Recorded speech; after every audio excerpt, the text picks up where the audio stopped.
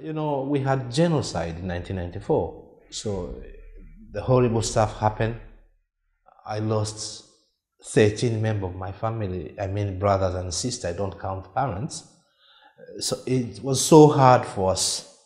Then luckily I get scholarship to go to study in Italy in 2005, which I went in Italy and spent 5 years in Italy. Then in 2000 I completed my study and come back. So coming back, I get a job, very nice job, Minister of Tourism, where it's to travel around the world really to promote the Rwandan tourism. So it was very nice job, and really my earning was very good. But one of my trip back in Rwanda in October 2001, because I was just about 9 months working as in the Ministry of Tourism. So from that point, I was coming back, they told me that they're going to retain my passport. So when I tried to understand why they want to retain my passport, I said, no. Actually, this is a property of government. They can take it anytime they want. So, okay. We will tell you maybe what we will do with your passport. It was very confusing. I understood one of my uncle was political active, and he even became the president of Rwanda. By 2000, in June, he resigned to be president. But 9 months later, of course, he began some political activity and want to create a political party. That was a big problem. So from that point, I can say anyone who belonged to this man, who know this man, who's friendly to this man, became in trouble. So the next morning, I was arrested and taken to that high security detention.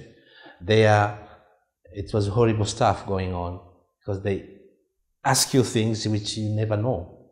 And sometimes they think you are lying them. And there they take you into the torture chamber and they hardly beat you. So you don't know the answer. At the end, you are suffering for nothing. So I spent 4 months in this detention. They continued to ask me a lot of questions, but at the end, I agreed to sign, let us say, guilty plea. I accept. I said, well, I can accept anything you're accusing, but don't beat me again. Already I got some injury on me. So, which means I'm accused by trying to destabilize Rwanda. This is a huge accusation.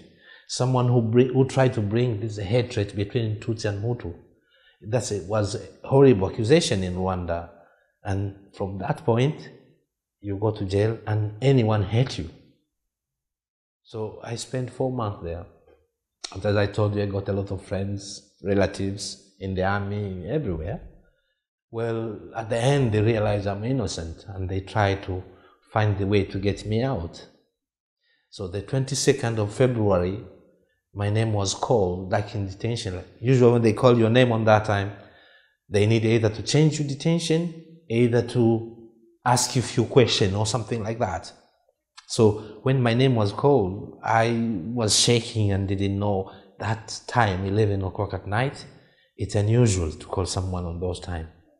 So when getting there, the reception, main reception, from the bunker to the office where the office is, and say, well, get into the car, handcuff me, and get into the car, say, we are changing your detention.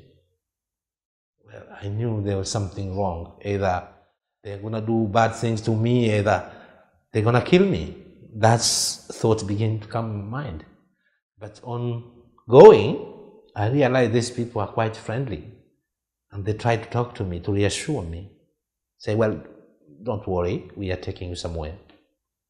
Where? But we are going to a town. I can say, well, this is not taking me to, I know many detention in Rwanda, which I would know they are taking me, which detention, so they are taking me in town. I begin to think, well, maybe something going to happen here. So we arrive in one destination in Kigali, and there I find one of my best friends actually, and say, well, Ali, you don't need to wait another minute here. And he handed to me an envelope which quite a lot of money on it, around $6,000. I said, you go now. The car took me to the Ugandan border, which is around 70 miles from Kigali, where we waited until early morning and crossed like people in the village, so no one will know, no soldier.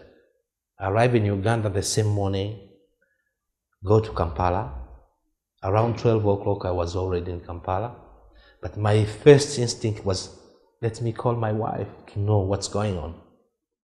But on calling my wife, on her reply, say, Jackie, sorry, I will call you out, I got visitors. Straight away, I understood there's something wrong there. And that's when I tell my host in Uganda, I say, well, I phone home, this is what, can you try to phone home? Say, Ali, it's horrible for you.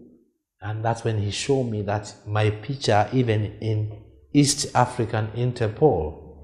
And they're saying I'm type of terrorist, someone who's dangerous.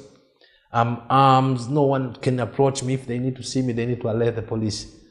So it becomes scary, which means they're gonna catch me even in Uganda and send me back.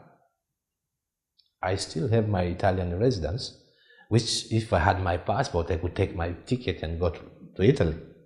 So my first instinct was to go to Italy, because that's where I'm allowed to stay.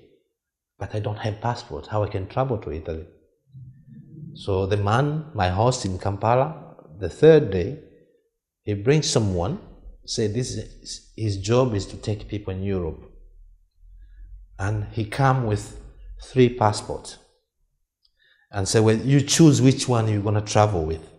So on seeing these 3 passports, really none of them look like me, totally. They are different people. And I said, well, how I can travel with this passport? And the guy tell me, this is my job. Just choose which one you want to travel with.